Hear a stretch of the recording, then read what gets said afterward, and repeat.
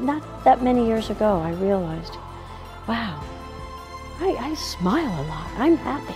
My identity has been one of a teacher, you know, and that's applicable in every part of my life. My mom called me Calamity Jane, and my dad referred to me as Maria in The Sound of Music. I was always a very curious person, and that's what drove me to study the sciences.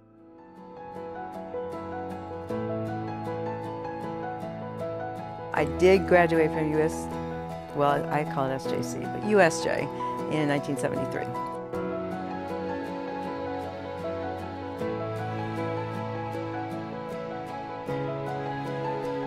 I'm Marie Benoit Connors.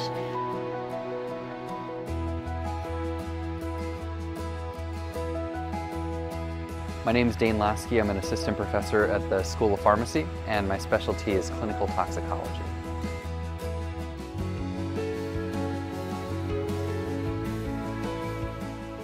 Hi, I'm Paula De Silva, class of, yay, 1968, and I graduated with a degree in child study and special ed.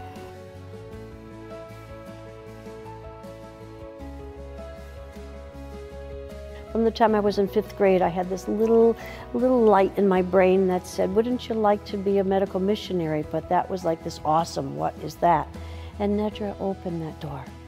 And that happened here at St. Joseph. I took the red pill, I like to say, did a residency and a fellowship in toxicology, and then looking for jobs afterwards, I found St. Joe's, who just was a great fit for the things that I wanted to do in my career, and found myself here. I was asked to come to a sew-a-thon at St. Anne's Church in Avon.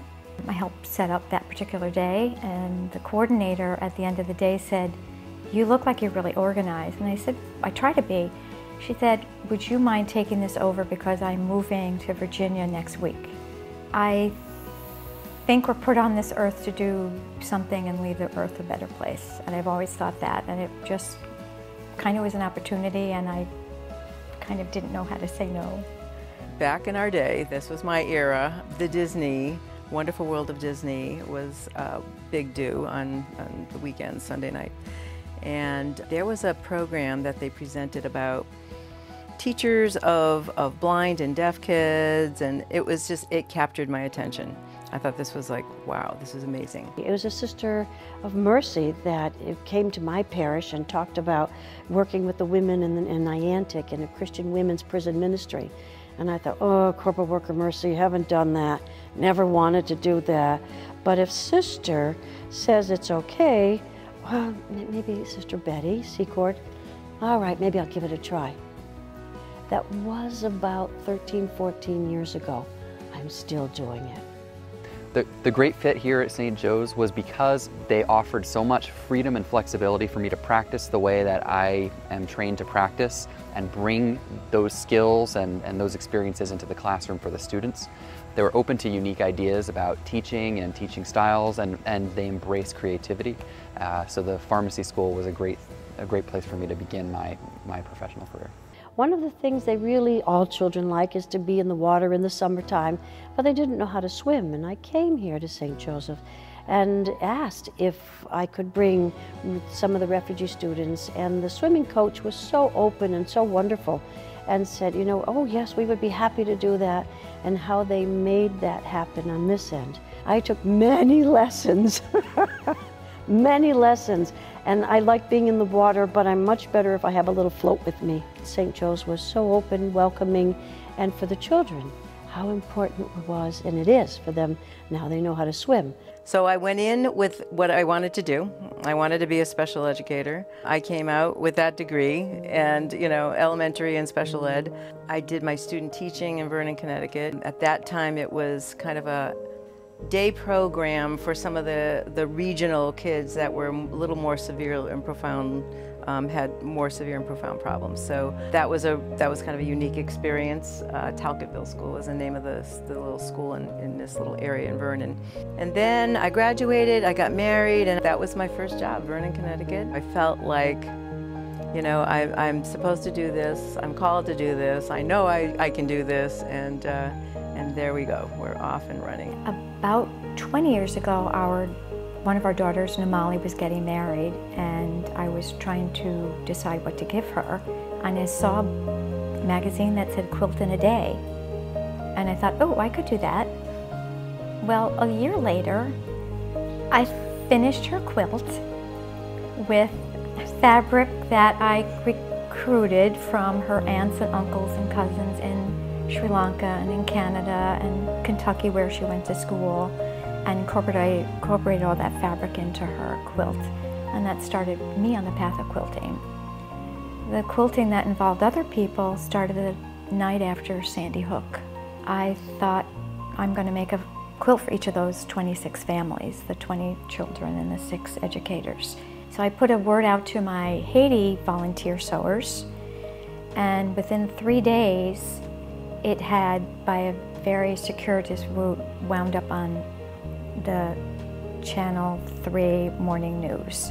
The garden was founded in 2014, and when we started, this area behind me used to be a parking lot. We had to hack through asphalt and gravel to create a bed here capable of growing plants. We trucked in soil, built the walls around it, and started with 12 plants, 12 humble species that we were able to show. Since then, we've expanded and now have 40 plants. The overall purpose of the garden is to kind of bridge this gap, in that a lot of people have this idea that on one hand you have pharmaceutical drugs, on the other hand you have natural remedies, and that these are two separate things that are incompatible with one another. But in fact, 2/3 of our modern medicines that we use in Western medicine today at least have their roots in nature. And the purpose of the garden is to show the roots or the origins of many of our modern medications that you can find in your medicine cabinet. One of my professors, Nedra Kokomo in nursing, she said she was going to Haiti. She had been the year before and she wanted to go back, run a little medical mission, and I've always had an interest. You do your little part, you know, and everybody does their little part. And one of the Episcopal sisters said to me as I was leaving, it seems so little what we do. And she said, did you ever see how many ripples one pebble makes in a bucket of water? That was 1983, and I'm still going. When I was there in June, I was introduced to 221 orphans in one classroom. As a result of going to this area, I now, 3.5 years ago, started my own 501c nonprofit called Helping Haitian Children. They have a school there, Our Lady of Fatima School, that has over 700 students. There was no meal provided because of the expense, and the principal said many children come to school, they haven't eaten that day, because very often they eat only every other day, and they fall asleep and they're listless and they don't learn. So I thought, you know, my nursing piece, where can I fit? Because the group I go with, there's the medical team, there's the building team, they need an eating team or a feeding team. So I decided that I would try to start there. So the money has been raised and we are sending enough that they can provide a lunch program now 4 days a week to over 700 students. I think I was 58 when I got this invitation to Moldova. It was basically one of these things where a guy stood up at church who wanted to lead this group and said, we're looking for people to go to Moldova to teach them English and share the gospel. We partner with other pastors and local churches in Moldova. So they bring the kids and we bring the teachers and the kind of the program, so to speak. I'll tell you what, it was like, I don't know, a day and a half, and I knew it was like, I love this place. I love these people. I love this place. This is like nothing I'd ever experienced. This is what this feels like, to be like smack in the center, you know, right in the center of where God's calling and purposes and what He's laid into my life all these years and built into me, and His calling for me is like, this is like the sweet spot. And it was like, before I left, I knew I was going back. You know, so it was like, okay, we're good, we're gonna do this. I'm somebody who dives headfirst into everything I do. This garden has been particularly special for me in that it's allowed me to interact with people that I otherwise would not have ever spoken with. I find a lot of people come down to the garden because They're looking to learn something, they're looking to reaffirm something they already believe is true, and it can be fun sometimes to either shake that up or to learn new things myself, which is happening all the time down here. So for me, studying the power of plants, the power of how substances affect the human body, and particularly when things go wrong, how to correct that course, that's where my passion lies. I got a job at the Department of Mental Retardation, and I was in charge of 14 towns for children who were excluded. The program was really based mostly on school-age kids, 5 to 18, who were non-ambulatory and nonverbal. But there were a lot of children who were being born with Down syndrome, both in East Hartford and in Enfield. For what reason, I don't know. And they were excluded from public education. And I started the first children's infant stimulation program. Faith is a soft place to land when the world isn't kind to you. So you have to find some place inside of yourself with someone else, with our Creator, that helps you know that you are more than who you are. You're part of society, part of life, part of the world, and need to know that you're important in that part of the world. In 1988, I was adopting 2 children. I met another woman from USJ there, adopting 3 children, adopting triplets. And it was the neatest thing, that comfort, both of us. And we both knew Sister Laura Harold, and we met in Lima, Peru, adopting our families. Yeah, that was another USJ connection. So when I met her and Sister Laura, I had heard that Sister Laura had started a home for men with AIDS in Hartford. When I got home, I immediately called her, and I became her nurse for several years at that group home for men with AIDS.